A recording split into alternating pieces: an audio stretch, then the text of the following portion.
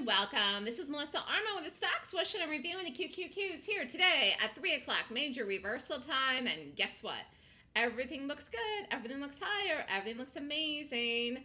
We have one more hour yet to rally, and I don't see any way that we don't continue tomorrow. So over 110, which was the point that we could not follow through on the previous day, which was Friday and Monday, we should skyrocket like a balloon. Here we go. Do you see this here? Here? Here. So market looking for follow through tomorrow. I don't know where we open on the gap, but I would like to see us get up over this level here, which was last week's nice fat green bar here on the 6th, 110.71.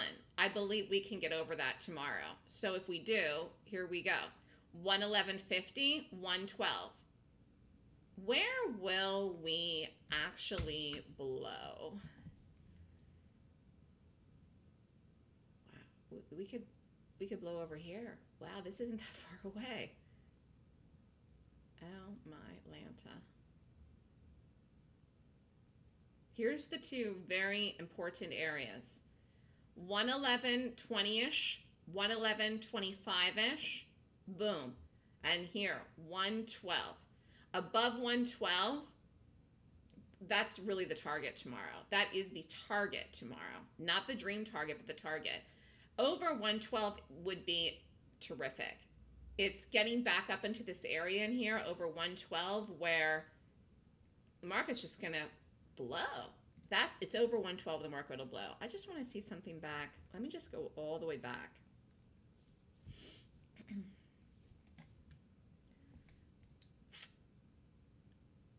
See, look, here it is. This is it. Here, these are areas. 111, 111.20, 111.25. I love this stuff. This is, do you see this here? This is what I'm talking about, people. This is what we have to get on through. Now let's see if 112 is somewhere. Not really. So it's really this area here. We get up on through that. I think we make it very easily over the 112 area. And then we just take off like a rocket. Very exciting.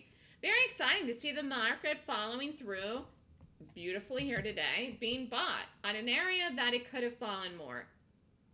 We held the low early today, in the morning still, but I gotta tell you, the last 3 days, and then the drop this morning, which lasted for more than 30 minutes, didn't look too good.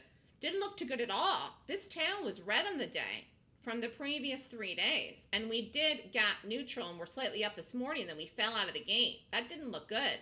But ultimately we held. The rally today is lifting. We're following through higher here into the close, and tomorrow I don't see how we don't follow through. Whether we gap up or down or neutral, or even a big gap up could follow through higher.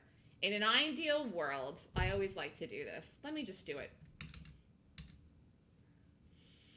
Well, I'm really going to get crazy. In an ideal world, we gap up tomorrow to 112. No, over 112. In an ideal world, we gap up to 112 and rally tomorrow up to 113, 112.50, 113. Just gap up big and hold in the gap in the day, no matter where. That's in an ideal world. So if we don't do that, the next favorite thing would be to gap up, a baby gap up, and rally out of the gate. Hold the low of the day in the first 5 to 10, 15 minutes of the day, and then rally very quickly in the first hour over 111 and continue higher up into 112 tomorrow into the lunchtime period. So that's the second option. But in an ideal world, we gap up to 112 and hold in the gap. That would be a big gap up for the market. I'm not going to lie to you. It's $2.50. It wouldn't be crazy, but to do that on no econ, I don't know if we have anything out tomorrow or not. I don't think it's anything significant, but that would be my ideal scenario in the QQQs. Have a great night, everyone. Email me with any questions at melissa@thestockswoosh.com. The next Golden Gap class is this weekend, April 16th and 17th. If you want to learn how to trade gaps and how to learn how to read the market direction like I do, then take the class. The 26-point rating system is the reason I can call the market so well here. Have a great night, everyone. Email me again at melissa@thestockswoosh.com if you'd like more information or a trial to the trading room this week.